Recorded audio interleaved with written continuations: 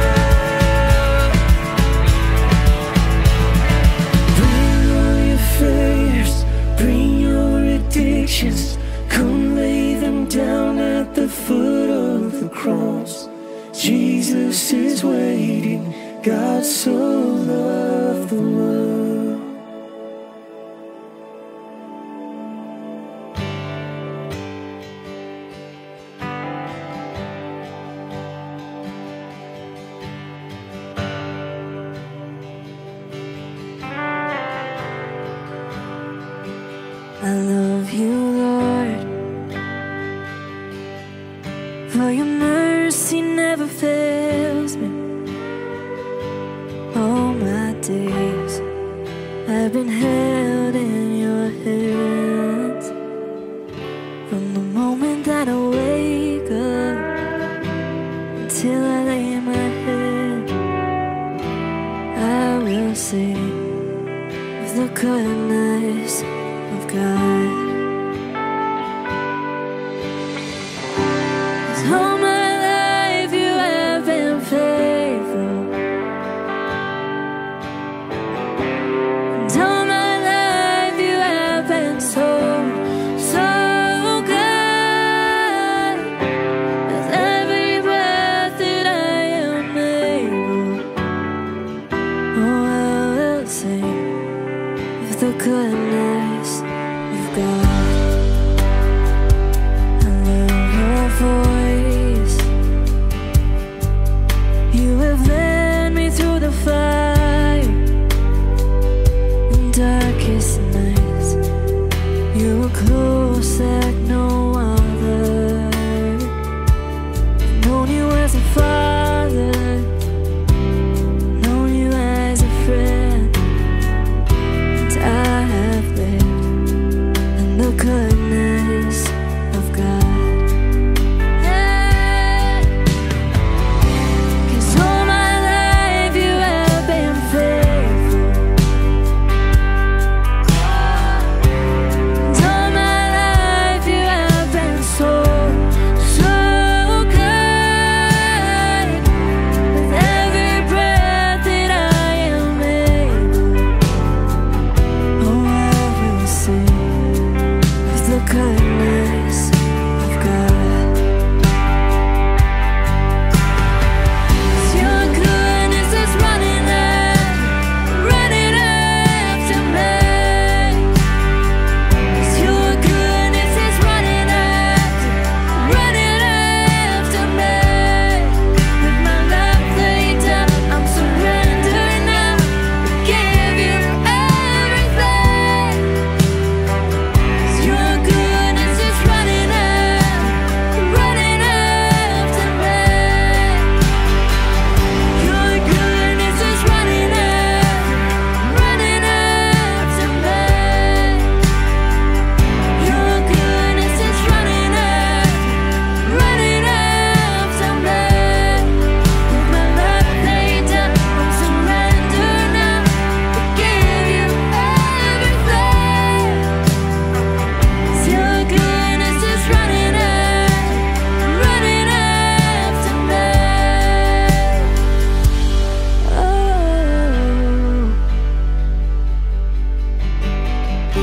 'Cause all my life you have been faithful, and all my life you have been so, so good.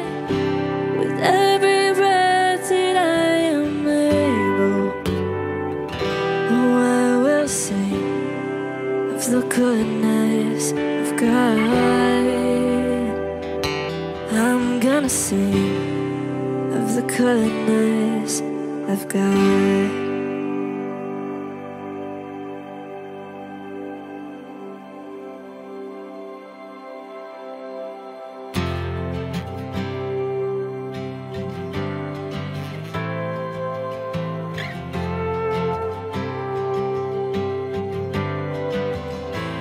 I count on one thing: the same God that never fails will not fail me now. You won't fail me now in the waiting. The same God that's never late is working all things out. You're working all things out. Yes, I will lift you high in the lowest valley. Yes, I will bless your name. Yes, I will sing for joy when my heart is heavy all my days. Ooh, yes, I will.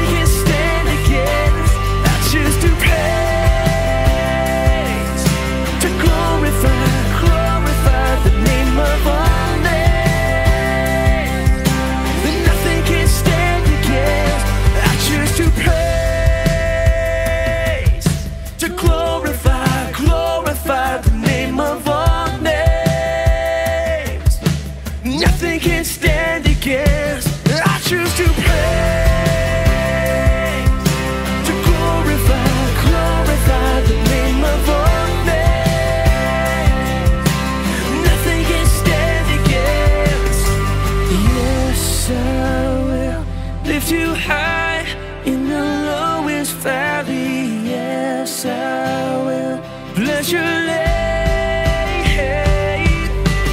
Yes, I will sing for joy when my heart is heavy all my days.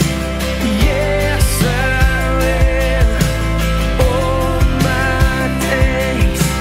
Yes, I will for all my days. Yes, I will. So good to worship with you guys. We're excited. This is our second week of the This or That series. And Jericho, I thought that we would try a little This or That game. Oh, yes. Thanksgiving edition. Are you ready? I'm ready. Let's do this. Okay, Jericho. This or that, turkey or ham? Oh, ham all the way. I'm turkey. Gotta say I'm turkey. Okay. Well, there's forgiveness. This or that, stuffing or gravy? Ooh, stuffing. Different. I'm going to go stuffing. Yes, me too. Okay, final one. This or that, watching football games or napping? Oh, nap. No? Oh, I'm surprised. And I love my football, but I get in that food coma. The nap is like my lifesaver on Thanksgiving. I don't like sports, so napping. Yeah. But guys, we're going into our second week of the This or That series, and today we're talking about living for myself or giving my life away. So join us as we go and listen to Pastor Dave. Grab your Bible, and however you prefer to take notes, let's hear from Pastor Dave. Hey church, today we're continuing in the series we kicked off last week called This or That. Last week, we talked about this idea that we've all got these giant choices to make that really set the direction for our life. And last week we talked about we have the choice. Am I going to live with a stagnant faith or a growing faith? Today I want to talk to you about another one of these giant questions that really set the trajectory for our life. Am I going to live for myself or am I going to give my life away? And see, here's the thing. When I live for myself, what happens is I end up not really living at all. I think that I'm really living, but I'm really not. Here's what Jesus said in Matthew 16. He says, whoever wants to save their life will lose it, but whoever loses their life for me, whoever gives away their life, whoever loses their life for me will find it. Jesus says, if you really want to live, then give your life away. It's really the secret to life. Jesus then goes on and says, what good will it be for someone to gain the whole world? What good will it be if someone makes it the goal of their life to live for themselves, to accumulate as much as they can for themselves? He says, what good will it be for someone to gain the whole world, yet forfeit their soul? Or what can anyone give in exchange for their soul? When I live for myself, when I live a selfish kind of life, I end up not really living at all. I love how the New Living Translation says it. It says, if you try to hang on to your life, you'll lose it. But if you give up your life, if you give your life away for my sake, you will save it. John Bunyan, who wrote the great classic Pilgrim's Progress, said it this way. He says, you have not lived until you have done something for someone who can never repay you. See, when I live for myself, I end up not really living at all. Here's the second thing. When I live for myself, I end up not really loving at all. 1 John chapter 3, verse 16 says this. He says, by this we know love, that he laid down his life for us. So John says, the way we know what really real love looks like is that Jesus gave his life away. He says, by this we know love, that he gave his life for us. He gave his life away. He says, and we ought to lay down our lives for the brothers. He says, Jesus gave his life away. And so we, as his followers, we give our lives away for one another. He says, but if anyone has the world's goods and sees his brother in need, if anyone has some money, some possessions, some food, some clothing, and then sees someone in need, yet closes his heart against him, how does God's love abide in him? Little children, let us not love in word or talk, but in deed and in truth. Here's what John is saying here. He's saying talk is cheap. And you can say that you love someone, But if you then go on and live a selfish kind of life where you're living for yourself, he says you're not really loving at all. He says it's really selfishness is the greatest enemy to love. And he says the way we know what love is that Jesus gave his life away. And he says, so the way we love one another is that we give our lives away to one another. And he gives us a very practical way to do it through meeting practical kinds of needs. So when it comes to love, talk is cheap. Nothing kills love like selfishness. If you are having any relational problem in your life, maybe with your spouse or with a coworker, a close friend, maybe one of your kids, 99 times out of 100, every relational problem in your life usually goes down to at least one person, normally two people, being more selfish than they ought to be. Selfishness is the killer of love. And so when I live for myself, I'm not really loving. Edwin Lewis Cole said the degree of loving is measured by the degree of giving. Selfishness kills relationships. Selflessness, giving my life away, is the greatest fertilizer for every relationship. John Maxwell says this, that in your relationships with people, in every relationship you have, you are either a plus or a minus. You are either living a generous life, adding value to people, or you're selfishly sucking the life out of people. And we all know people like that. We all know people that when we see them in the distance, our heart jumps up inside because we're excited to see them, because we know that they are a person that most of the time brings a net positive to our life. They live this generosity in their loving that then leads to me leaving encouraged, feeling better about life. And then there's other people, we see them in the distance, and there's something about us that wonders, man, can I hide before they come close? Because usually we leave them feeling discouraged because they end up sucking the life out of us. And so in every single relationship, we are either adding value, we're either a net plus, a net gain, or we're sucking the life, we're either a net minus in their life. And that's the way it is in every relationship. So when I live for myself, I'm not really loving. Here it is. If you want to end up dying alone, or with a lot of regrets, live for yourself. It's the enemy of love. Here's the third thing. When I give my life away, everything in my life begins to change. When I give my life away, everything changes. One thing that'll happen is I will begin to live to serve. In Mark chapter 10 and verse 45, here's what Jesus said in the New Living Translation. He said, for even the Son of Man, see what was happening here with the disciples, is they were in some ways living for themselves, always talking about who's going to be the greatest, who's going to be the most important person in the coming kingdom. They always wanted to know who was Jesus' favorite, who would be the greatest. And then Jesus says this. He said, for even the Son of Man came not to be served, but to serve others, and to give his life as a ransom for many. See, there's this connection that ultimately Jesus on the cross gave his life for us, but even while he was living on earth, Jesus was living to give his life away. Jesus said, I didn't come to be served, I came to serve and to give my life away. There's this connection. See, when we serve, what we're doing is we're giving away our time. And what time is it's simply the name that we give to pieces of our lives. And so literally when I give away my time in service, when I use my talents, the abilities that God has given me, and I use time to give those away, what I'm literally doing is I'm giving my life away. And so when I stop living for myself, and I begin to give my life away, then I will begin to have this passion to serve others, to serve God's mission in the world. I will live to serve because in doing so, I'm practically, tangibly giving my life away. When I give my life away, I will surrender my rights and embrace inconvenience.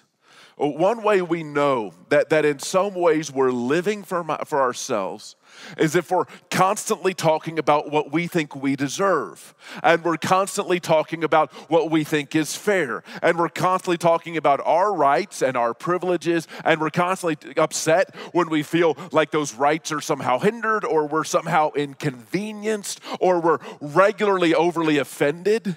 What happens, what those are, is it's signs that in some ways I'm still living for myself. But when I am living to give my life away, what happens is I will embrace those moments where I'm called to surrender my rights. I will embrace those moments where life gets a little bit inconvenient. Sometimes people ask Claire and I, why would we? When our youngest child at the time was 14 years old, we were only 4 years away from kind of being home free and living the empty nest life. Sometimes people ask us, why would we adopt 3 little boys? The youngest of which was 18 months old at the time, kind of pressing the giant do-over button, kind of starting the timer again until that moment of being empty nesters. Why would we do that? And really, there's really 3 reasons. One is we just fundamentally believe that God has adopted us, and that adoption is the clearest picture of the gospel that we can live out. The second is this: we believe the Bible clearly teaches us to take care of orphans. In fact, last Sunday was what's called nationally Orphan Sunday, kind of highlighting God's heart for orphans and kids that need a home. But really the third reason, probably the biggest, is we just really felt like very tangibly that this was the most significant way that we could choose to give our life away in a 24/7 kind of a way. And here's the thing. There's moments when a toddler climbs into our bed in the middle of the night and it's like, man, I just wanted to sleep. And I didn't want to be disturbed by a 2-year-old. And there's this moment where I'm like, why am I being so inconvenienced? And there's this moment of why is this so hard? And really, when I'm thinking clearly, and what really kind of, it's really just a moment for me to step back and say, in this moment, I'm choosing to give my life away. And so that's what happens when we stop living for ourselves and then we live to give our lives away. We begin to much more easily embrace those moments where it feels like we've given up some rights, we've given up some inconveniences, we've willingly engaged in something difficult. That's what it looks like to give our lives away. When I live to give my life away, I will become radically generous with my money. Here's what the Apostle Paul says in 2 Corinthians chapter 8. See, here's the thing about money. See, just like time is a portion of our life. We just call time the way we measure up pieces of our life. For most of us, there's this direct correlation between money and time. Most of us have a job where we take our time and the abilities that God has given us, and we trade those for money. And so you go somewhere, you work, you trade your time and your abilities, that time, that name we give to pieces of our life, you trade that to them for money. And so again, when we are radically generous with our money, what we're doing again is we're really giving away our life. It's part of what it looks like. In 2 Corinthians chapter 8, Paul is talking to this church at Corinth about their generosity, and he says, and now, brothers and sisters, we want you to know about the grace that God has given the Macedonian churches. Paul's talking to this church at Corinth. He says, hey, the church at Philippi, incredibly generous people. He says, in the midst of a very severe trial, their overflowing joy and their extreme poverty welled up in rich generosity. A lie many times we believe is that if I simply had more, I would be more generous. But what we see here, this church that Paul's talking about, says, hey, they were incredibly poor, yet they were incredibly generous. And what the data shows in our country is that the more someone has, the less generous they tend to become percentage-wise. And he says, so out of their extreme poverty welled up in rich generosity, for For I testify, they gave as much as they were able, and even beyond their ability, entirely on their own. They urgently pleaded with us for the privilege of sharing in this service to the Lord's people. He says what they were doing, they were begging, they were saying, hey, let us give. They really wanted to live generously. It's this part of what it looks like to give your life away. And he says, and they exceeded our expectations. They gave themselves first of all to the Lord, and then by the will of God also to us. And then a couple of verses later, Paul challenges them. Paul challenges this church at Corinth. He says, but since you excel in everything, in faith and speech and knowledge and complete earnestness and in the love we've kindled in you, see that you also excel in this grace of giving. See, when I stop living for myself and then I begin to give my life away, it really will change everything about my life. I'll give my time away in service. I'll give my rights away and embrace inconvenience and challenge as I'm just giving my life away. And then I become radically generous. And every year at LifeChurch, we have what's called the LifeChurch Christmas offering. And so everything that is given between now, November 15th, and December 31st is all a part of our LifeChurch Christmas offering. And LifeChurch, like many churches across the country, it's pretty common to see as much as 40% of the annual gifts to LifeChurch come in the last 2 months of the year. And so we just sort of plan for that. Let me share with you some things that we're going to do by God's grace through this LifeChurch Christmas offering. Here's the first thing. And this is everything given. And you don't have to designate. This is everything given from now until the end of the year. The first part is it meets our normal budgeted need. And so just kind of the normal budgeted need for LifeChurch for this time of year is $425,000. Allows us just to do all of our normal ministries and operations that allow us to continue to make a difference in Reno and around the world. Here's the second thing we're going to do. And we did this last year as well. The second thing we're going to do is we're going to go ahead and fund a significant amount of what we will give to meet tangible needs of people in our church and around our city next year. So last year, as a part of last year's Christmas offering, we were able to give $50,000 towards the benevolence needs in our church and in our community that we were able to give away this year. In fact, this year in 2020, we've actually been able to give away $106,000. I imagine before the end of this year, we'll probably end up giving away close to $120,000 to meet tangible needs here in our church and in our community. And so this year, what we're going to do is this $50,000. Some of it we're going to spend immediately, like in the next couple of weeks. Washoe County school districts, and our commitment at LifeChurch, as we want to be the church that when organizations in the community discover a need, that we're among the first that they tell about it because they know that we want to make a difference. And so Washoe County has alerted us, and some of our partner schools have alerted us that this year, for a number of reasons, they're finding themselves with more children experiencing homelessness and poverty in need of coats than they have in years past. And so what we're going to immediately do over the next week or two is we're going to immediately buy 200 coats to begin to meet some of this need. And then the remainder is going to be available to be given away to people in our church and in our community over the next 12 months. Let me share with you two things that we were able to do as a part of our benevolence giving in the last 12 months. We got this note from a family at LifeChurch. Said this. It said, after I was laid off on March the 15th due to COVID-19, we scrambled to get health insurance through Nevada HealthLink because I needed surgery. Once we got the surgery scheduled, we knew that it was going to cost us the maximum out of pocket for that plan. It was more than we could afford. We prayed about it, shared the need with our life group, and asked them to pray for God to show up. Word got back to LifeChurch about our need, and we were able to make up the deductible out of the church's generosity. Thank you, LifeChurch. See, that's the sort of thing that because of your generosity last Christmas, we were able to quickly and immediately meet a need of a family at LifeChurch in this last 12 months. We also got this great note from the Gorin family. It says, last December, our family heard from another Life Church member about a woman in a Las Vegas prison who was incredibly scared because she was about to give birth and had no family for her unborn child.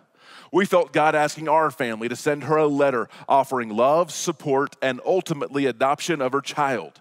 We received a call a week later that she was due to have him in 2 weeks and wanted us to adopt. Isn't this an incredible story? We started the process of adoption and had no idea of the cost involved with lawyers and the adoption agency.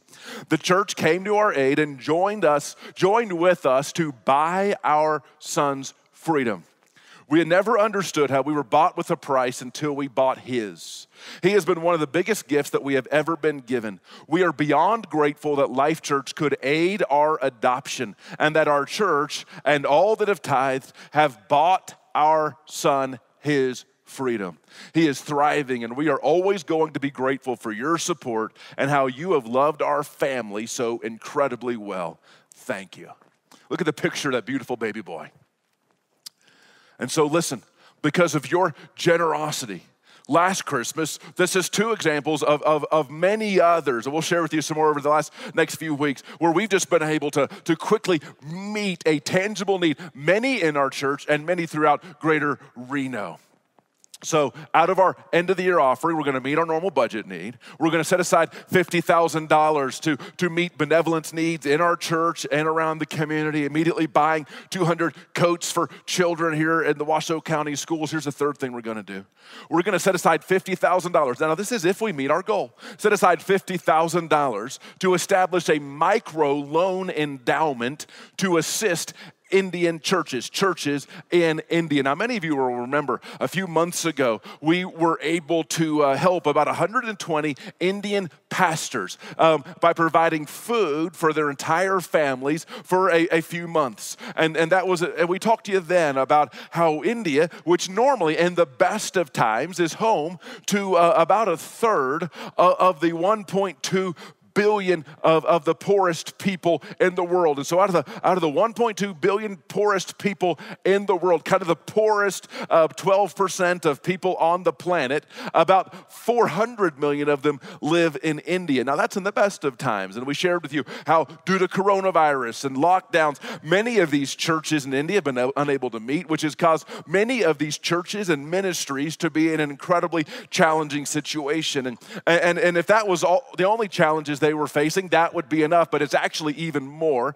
And that if you've been following politics around the world and in the nation of India, there's been a real strong push towards kind of establishing a Hindu state without tolerance for other religions and other faiths and a specific oppression towards Christianity. Many of these pastors that we've been able to help are pastors that have literally been beaten simply for preaching the gospel. And so what the nation of India is doing is they've been making it incredibly difficult for Western organizations to partner with churches and orphanages and schools that are Christian. In fact, Compassion International was fully kicked out of being able to help do work in India by the government just a few years ago. And it looks like over the coming months, there's going to be an even greater crackdown. So here's what we want to do. So we're going to set up an endowment fund that will begin a micro loan program for these Indian pastors, churches, and ministries. Because it looks like there's going to be a time soon where it'll be very, very difficult to send money to India. So what we're going to do is help some of these pastors and churches and ministries. God's given them a vision to start revenue generating businesses that will help these pastors and these churches, other ministries, move towards self-sufficiency where they're not as dependent on monies coming from the West. Some have started businesses where they have bought a bunch of chickens that are laying eggs and they're selling those eggs. Others starting businesses making sandals and things like that, but there's upfront expenses related to that. And so our vision is that this $50,000 would be able to initially be loaned out to a bunch of different pastors, churches, and ministries, and then with a program where they would pay it back, and then those funds in the future would then be loaned out to other pastors, churches, and ministries so that we could be honestly making a difference there, allowing these pastors, churches, and ministries to take steps towards self-sufficiency so that they could continue to make a difference if, in fact, India shuts down the ability to continue to send resources over there. And so we see this as an incredible kingdom opportunity to make a difference where really the money can go so far and make a big, big difference. Here's the last thing we're going to do with this Life Church Christmas offering, everything given between now and the end of the year. So over the course of wrapping up our construction here on the South Campus, it's very, very expensive in terms of furnishing and fixtures and equipment and landscaping.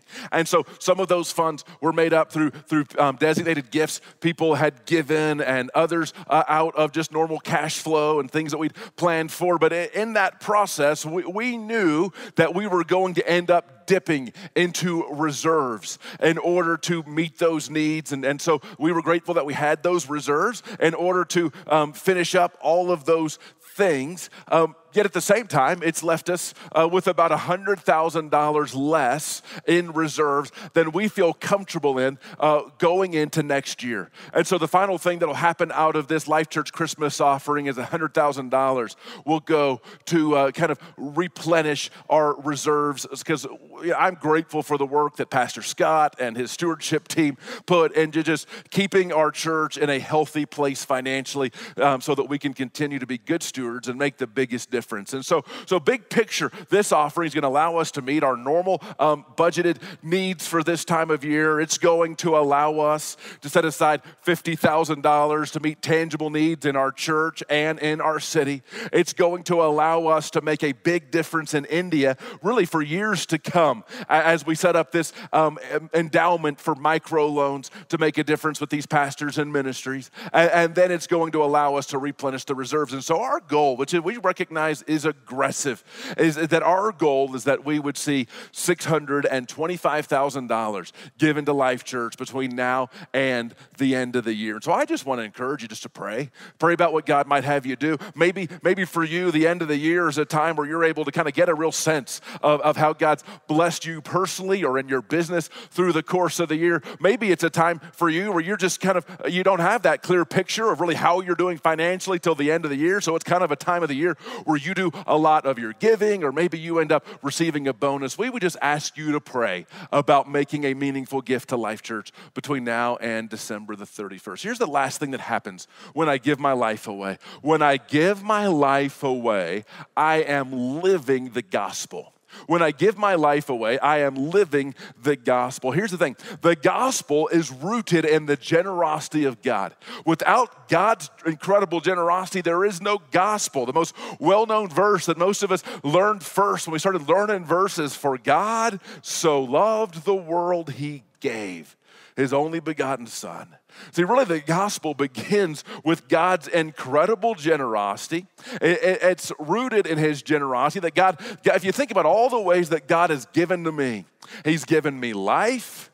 He's given me literally every good gift that I experience in this life, from natural beauty. You look at Lake Tahoe, you got to step back and recognize that is a gift from God. From good food, you enjoy a good meal, you step back and say, this is a good gift from God. Loving relationships, good gifts from God. Strength and smarts to be able to earn money. He's given me new life in Jesus. He's given me mercy and peace in Jesus, the forgiveness of sins in Jesus. He's given me the Holy Spirit. He's actually living inside of me. He's given me peace and purpose, and he's given me a wonderful inheritance coming my way beyond any imagination. The gospel is rooted in God's generosity. Without God's generosity, that there is no gospel. And so the result of the gospel is that my life is no longer my own. See, in Romans chapter 12, verse 1, Paul says, therefore, I urge you, brothers and sisters, in view of God's mercy, to offer your bodies as a living sacrifice. Here's what Paul's saying. Paul's saying, I'm challenging you to give your life away But what he's saying is he's saying, I'm challenging you to give your life away. But the word that gets overlooked is that word therefore at the beginning. And what Paul is saying is he's saying, hey, the thing I'm about to say to you, I'm saying it to you in light of all of the stuff I've already said to you. And so really the essence of Romans 1 through 11 is Paul is just going on over and over and over again about the gospel. It begins with some of these verses that we first learned when we began to follow Jesus. Romans 3:23, for all have sinned and fallen short of the glory of God. And then Romans 5:8, but God demonstrates his love for us, that while we were still sinners, Christ died for us. Romans 6:23, for the wages of sin is death, but the gift of God is eternal life in Christ Jesus our Lord. Romans 8:1, for there is therefore now no condemnation for those who are in Christ Jesus, and the law of the Spirit who gives life has set you free from the law of sin and death. And these verses and others all are just, Paul is just hammering from chapters 1 through 11. This is the gospel, this is the gospel, this is the gospel. And then so what Paul says in Romans chapter 12, verse 1, I'll read it to you now in the Message translation. He says, so here's what I want you to do. God helping you take your everyday, ordinary life, your sleeping, eating, going to work, and walking around life, and place it before God as an offering. And here's what Paul's saying. He says, in light of the gospel, give your life away. In light of the gospel, give your life to God. And so this thing is, once I've become a follower of Jesus, Bible tells me my life is not my own. 1 Corinthians 6:19 says, don't you realize that your body is the temple of the Holy Spirit who lives in you and was given to you by God? You do not belong to yourself, for God bought you with a high price. So you must honor God with your body. So you must honor God with your life. See, here's the thing. This whole big idea of following Jesus, the whole big idea of the gospel is that Jesus gave his life away. Can you imagine if Jesus had chosen to live for himself? He never would have left heaven. Never would have come to earth, never would have been born a baby, lived the perfect life we couldn't live, died the death we deserved to die. He never would have done any of that. But Jesus gave his life away. But you see, he gave his life for us. In a sense, it really is more of a trade. And that it's this great trade, it's this great exchange, and that it really begins with we give him our life that's messed up with sin and shame and brokenness and all of our fears and the fact that we're separated from God. We give Jesus our life with everything that's wrong about us, and in exchange, he gives us his life, his perfection, his peace, his power, his relationship with the Father, and everything that's right about him. It's this great trade. And as epic as it is, it begins with us giving him our lives. But here's what we do. We tend to want to take it back. We look at that moment where, whether it was 6 months ago, a year ago, or 30 years ago when you first became a follower of Jesus, and you'd say, hey, on this date in 2005, I gave my life to Christ. But what we tend to do is say that was something we did then. But as much as it's a one-time moment where we make this decision that sets the trajectory of our life, it really is this day-by-day thing. It's thousands and thousands of choices where we answer the question, am I going to live for myself, or am I going to live in light of the fact that I said I was giving my life to Jesus then? And so now it's choice after choice after thousands of choices to give our lives away.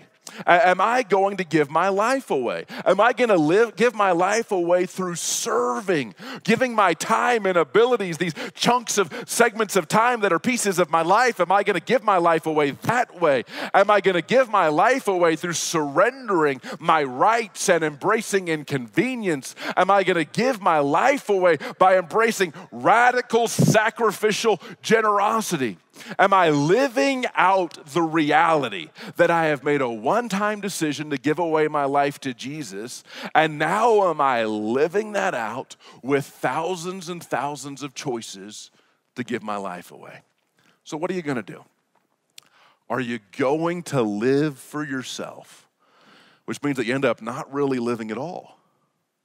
Are you going to live for yourself where you end up ruining every relationship, or you end up not really loving at all?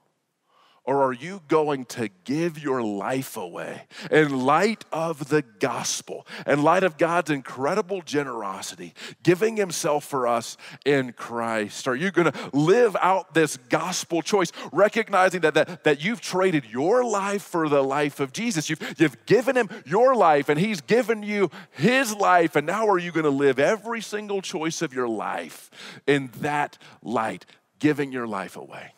Let me pray for us.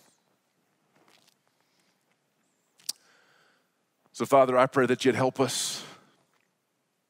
God, we just confess, I confess, God, our instinct, even though we say we've given you our life, our instinct is to want to take it back.